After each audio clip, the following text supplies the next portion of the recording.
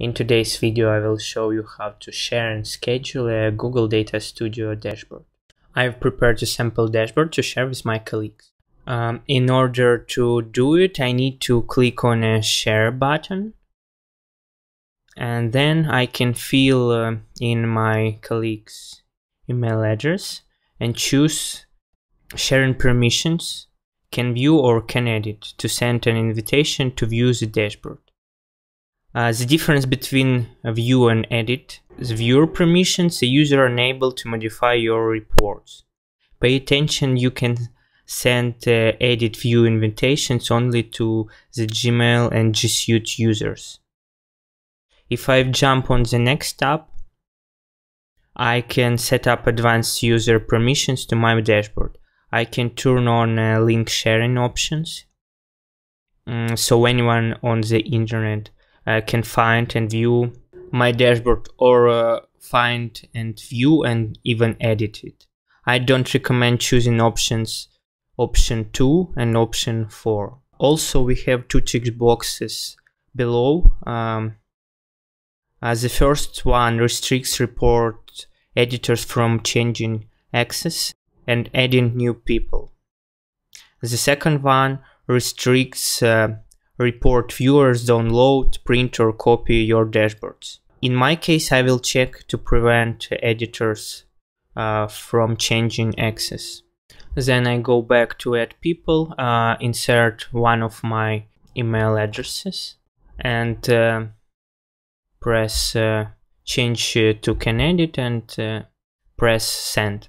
I have accepted the invitation to edit the dashboard and go back to share and manage access. And you can see that the new editor is being added, and I can here delete him, change the viewing permissions, also transfer ownership of the Google Data Studio dashboard. Transfer ownership, useful feature when you build the dashboard for a client and you want to send him all accesses after finishing the project. What if I want to modify the data source? In my case, it is Google Analytics data. I cannot do it. Why? Because the report owner shared with me only access to the dashboard, not the data source, and I cannot add new fields or modify the existing ones. Plus, every time I want to replicate my dashboard, I must reconnect the data source as well. Right now, I will show you how to share access to the data source so that editor receives the full permissions to the dashboard. We need to go on a home page, then data sources tab, and then find the data source that is connected to your dashboard.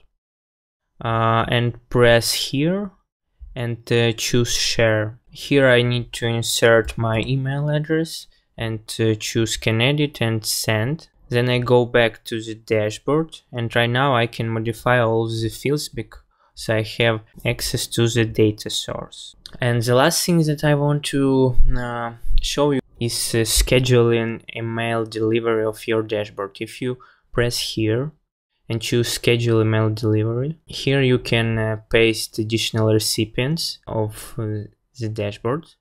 Also, here you can customize the subject line. Here we can choose the start time when the scheduling will be enabled, and here the most important, we could choose how often the dashboard will be sent to the recipients.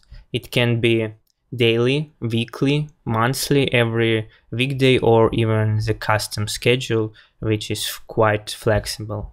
I hope that this video was useful. Make sure to subscribe to my YouTube channel not to miss new videos about Google Data Studio. And if you need help with Data Studio, check the links in the description below.